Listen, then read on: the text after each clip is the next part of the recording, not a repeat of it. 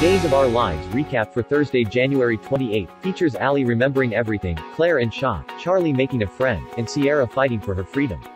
Allie put on a brave face, let Marlena hypnotize her. It worked and she remembered every single detail of the attack. She did go home with Trip, they danced, they kissed, he put her to bed when she went too far.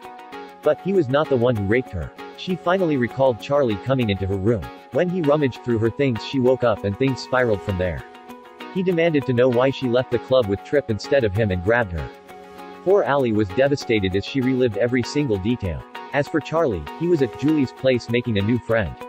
He and Gwen chit-chatted about their baddie reputations and bonded over being the second best children.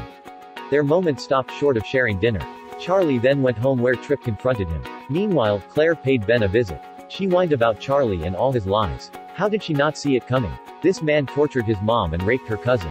Ben was sympathetic but had other things in his mind. He admitted he was having trouble moving on. Every instinct was telling him Ciara was very much alive. Lo and behold, Ben was right. Ciara is alive and being held hostage in a rather pretty plexiglass room. Meanwhile, Abigail had it out with Chad again. She wanted to press charges against Gwen for drugging her, but Chad did not think it was a good idea.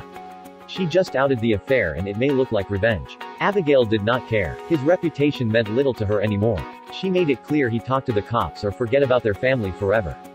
Abigail took a walk to clear her head and her peace did not last long. She came face to face with Gwen. The sisters went at it over the drugging, New Year's Eve, and everything in between. Gwen went too far trying to mock Abby, which ended with a swift and hard slap in the face. Days of Our Lives airs weekdays on NBC. Check your local listings for airtimes.